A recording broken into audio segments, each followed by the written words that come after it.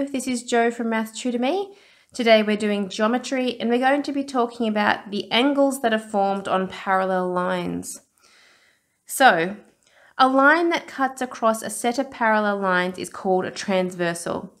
So if we have some parallel lines like this, remember the little arrows mean that those lines are parallel. If I draw a third line that crosses over both of them, that line is called a transversal. Now, when that transversal cuts across the parallel lines, there are three types of angles that can be formed. There are corresponding angles, which form an F shape. Okay, I might draw a little picture of that over here for you.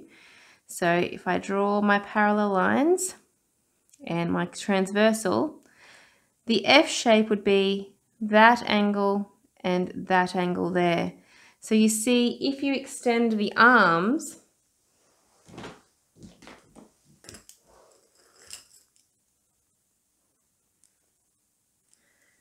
so if I make a little angle in here, oh, that's not a very good texture. Let's try that one. So if I make those arms bigger like that, and I make these arms bigger, you can see that that is actually making an F, like that. Okay, now the angles underneath there are equal angles, okay, because they're corresponding. But the F doesn't always have to be a normal F like this. It could be an upside down F and it could be a back to front F, so it could be on the back side of here as well. Okay, so an F, any way that you rotate it or flip it, is corresponding angles. Okay, our next type is called alternate angles, and they form a Z shape. So here's our parallel lines. If I cut it with my transversal, if I draw an angle there and an angle there, see how that's forming a Z shape. That means that this angle and this angle would be equal. Okay, again, it can be a backwards Z shape, so it could be the ones on this side as well. And the third type is called co-interior angles. I'll draw that down below. Parallel lines cut by a transversal. Co-interior form a C shape. And interior makes me think of inside, interior of something. So it's the inside angles of your parallel lines. So see that there? There is your C shape, meaning this angle and this angle are the ones that we're talking about. But notice that I've given them different symbols because these angles are not equal. They add up to 180 degrees. Okay, so they are the three rules that you need to know for parallel lines. Now let me show you how to use those rules to help you find the value of some pronumerals. So in the examples here, number one, find the value of each pronumeral giving reasons. Okay, so I want to find the value of K here. Now if we draw the arms on that angle and the arms on that angle and join them up, we've made an F shape, which is corresponding angles, and those angles must be equal. So that means that K is equal to 107 degrees. Now, what I'd like you to practice with this is it says here, giving reasons. So I want you to practice, once you've identified which of the three rules it is, to write that rule in brackets afterwards. Okay, so the rule for this one was corresponding. So I'm going to write corresponding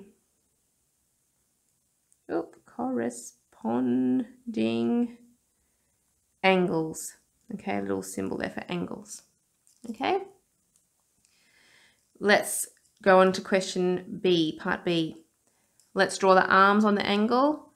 There's an arm on that angle, and then there's an arm on that angle. And we connect them up, we have a Z shape. And that means that those angles are equal and they're called alternate.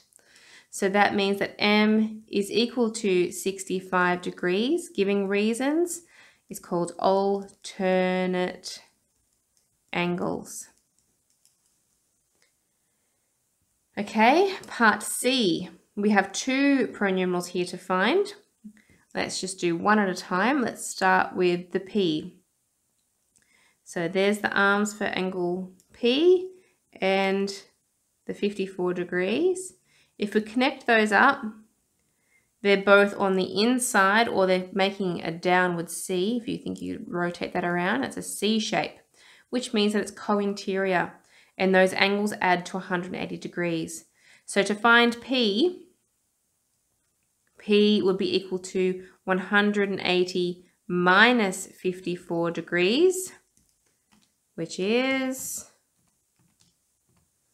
126 degrees. Writing the reason, co-interior angles. Okay, now we need to do Q. Now there's a few different ways you could do this. Q is this angle, and if I go back to my 54 and connect them up, they're making a sideways F shape. Okay, so Q will be equal to 54 because of the F shape was called corresponding.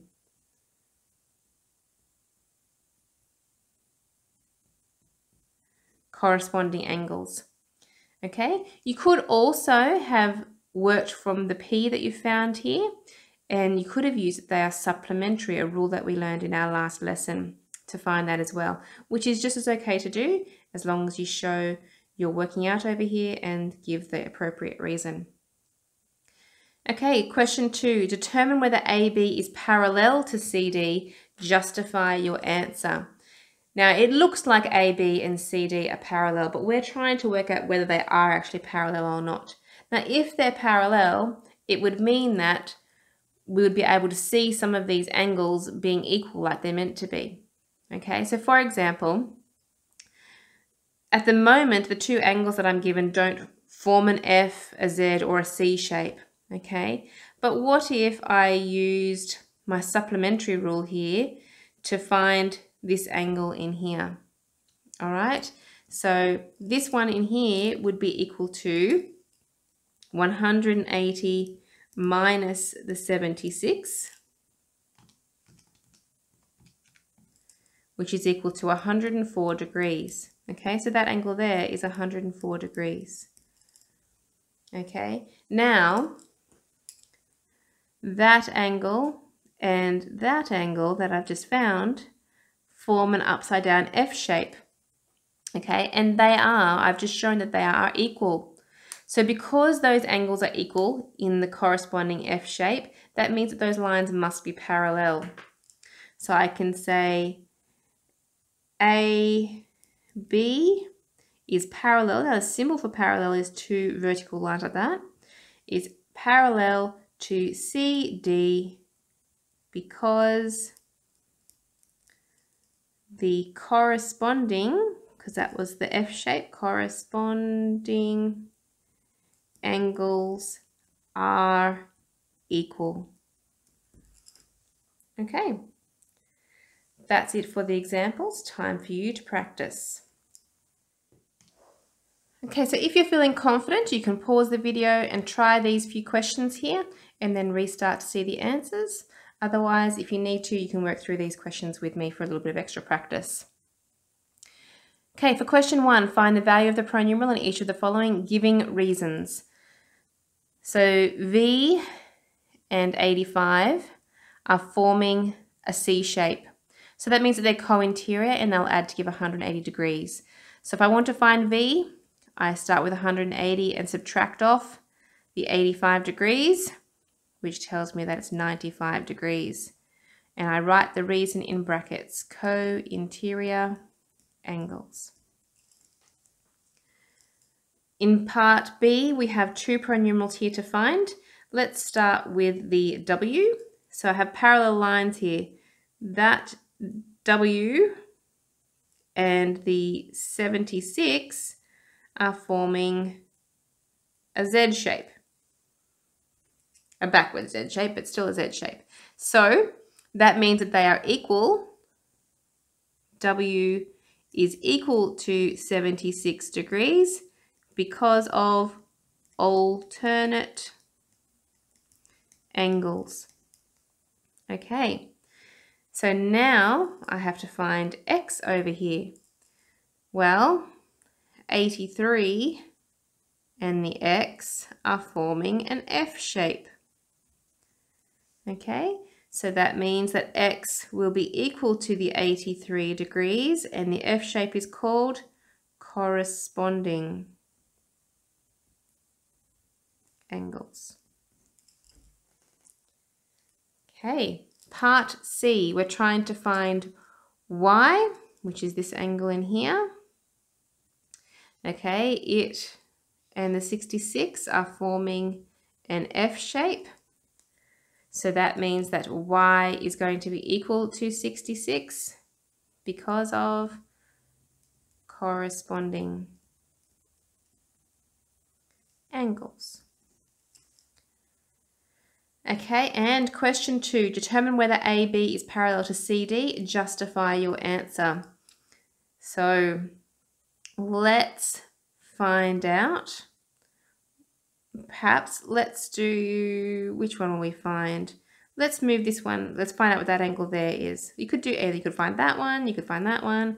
I just need to move them into a shape that works with one of my alternate corresponding or co-interior angles.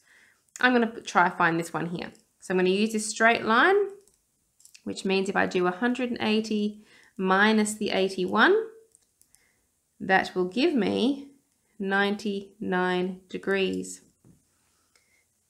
Okay, so that means that angle there is 99 degrees. Now those angles, the 101 and the 99, form a Z shape, which means if they're parallel, those angles would need to be equal, but they're not equal. So that means therefore AB is not parallel to CD because the Z shape is alternate angles. Alternate angles are not equal. Okay, that's it for our lesson today on geometry and parallel lines. Keep practicing and join me next time.